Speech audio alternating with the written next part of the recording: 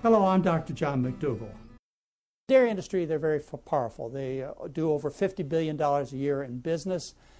They make a lot of money selling you something that's quite unnatural. And what I'm talking about here is they're getting you to consume a food that's ideal for calves. I mean, we're talking about cows, little cows, and we're talking about little baby cows. And somehow they've convinced people, and even adult people, that they should be consuming calf food. Well, it's the wrong kind of food. Well, the dairy industry has, just like any industry, they've got one thing in mind, and that's to sell as much of their product as possible to the consumer, inconsequential of the health problems associated with it. The health problems are severe, like obesity, type 1 diabetes, other autoimmune diseases, severe constipation, all kinds of food allergy problems, heart disease, elevated cholesterol, I mean, you name it. And a dairy product diet is likely at the root of the problem. Now, you would expect people in the dairy industry to be responsible and to sell only healthy products or make disclaimers. Well, do the people in the tobacco industry do this? Or those who sell you and your family whiskey or gin, do they do this? Oh, of course not. That's not a bit of their advertising scheme. They're responsible to the stockholders and to make sure that all the employees get their salary at the end of the month. So understand these are human beings, and their loyalties are to business. They're not to the health of the customer. Now, of course, they don't want any bad rap when it comes to the health of the customer, so they have their whole team of scientists and medical writers out there to spin anything that comes out adversely about dairy products.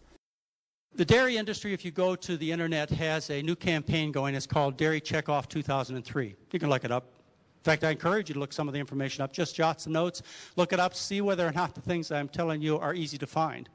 You'll find that they're right there. The dairy industry is supporting a $11 billion milk business and a $16 billion a year cheese business. And they have dedicated $165.7 million this year, 2003, to promoting dairy products. And this is their statement.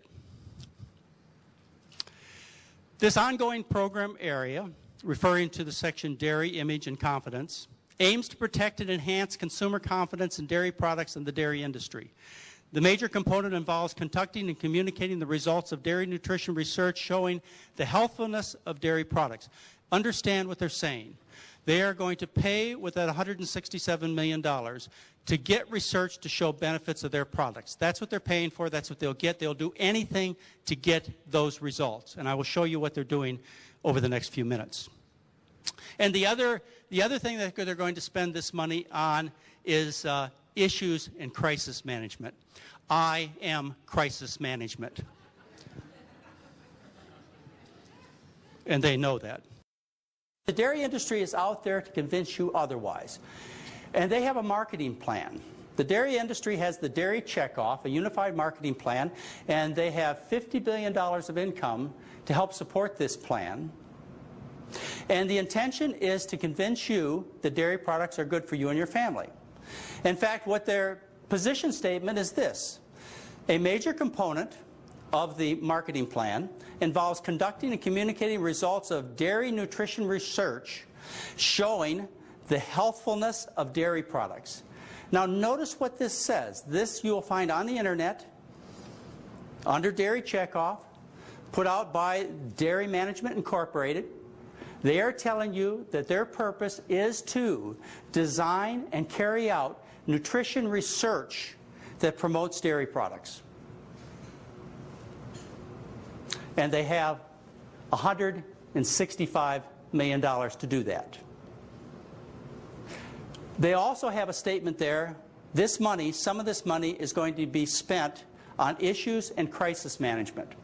I'm here to tell you, I am crisis management.